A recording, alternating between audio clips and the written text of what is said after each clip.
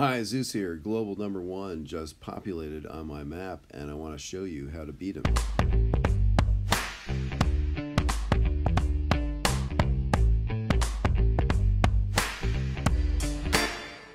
So the current global #1 has 2,289 victory points and is running a 2 rear grappler base.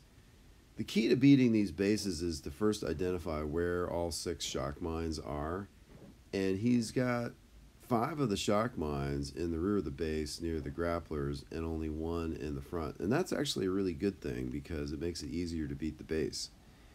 So first, what I'm going to do is I'm going to load up a different set of troops to go after this base. I'm going to load up 3 Scorchers, 2 mechs, 1 bombardier, and some laser rangers, and then I'm going to do a boost of 6 of my 8 offensive statues.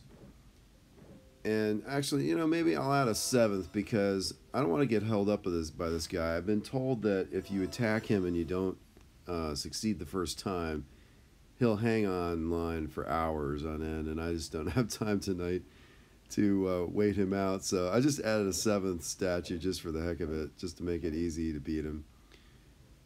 So there's this shock mine there. There's a bunch of boom mines there too, so I'm going to throw down a critter box at the right moment in time to clear all that so that it doesn't damage my troops coming up that side.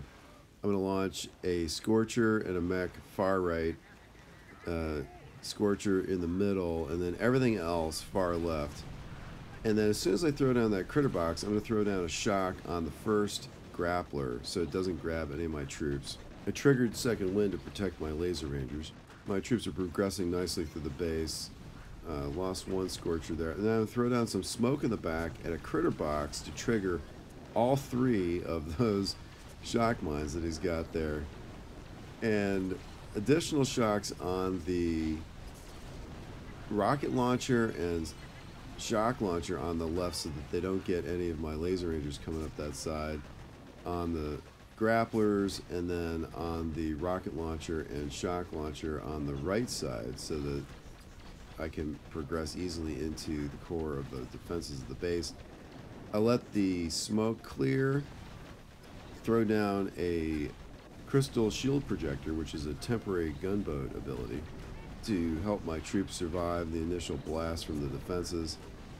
And it's going really well, actually. I'm going to throw down a barrage and some bombs to clear some of the defenses that survived.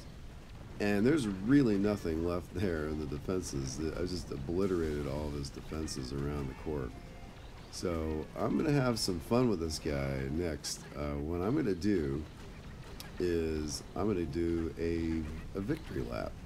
So I'm going to clear every single mine and every single building before I beat the HQ. So there's 1 random mine that I missed on the far left there. Everything else has been cleared from mines, and then I've just got these few buildings coming up the right edge into the rear to the 1 shield gen that survived. So I'm going to flare everything I've got over that way. And then I'm going to do a circle around the HQ with the flares that I've got with the remaining gunboat energy that I have. Hopefully keeping the core alive while I get all of my troops around once.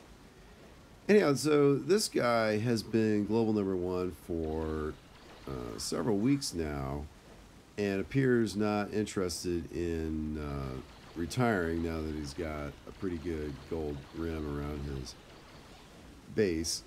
And several of us are rather upset that he's not letting Jackie, who's really put in a great effort, Arab player, from becoming global #1. So little ticked off of this guy. That's why I'm doing the victory lap on him. Greed is not necessarily good in Boom Beach. Look at that. I got 4 large crystals from my efforts. So that was pretty good. And relatively modest troop losses. I lost 4 Scorchers and 6 Laser Rangers, and that's it. So not too expensive, 422,000 in gold for the privilege of beating global #1. Well, I hope you enjoyed the video, and if you did, please give this video a like and subscribe to our channel if you haven't already. We've got over 200 videos on a variety of Boom Beach topics. And thanks as always to Hercules for help with the video editing.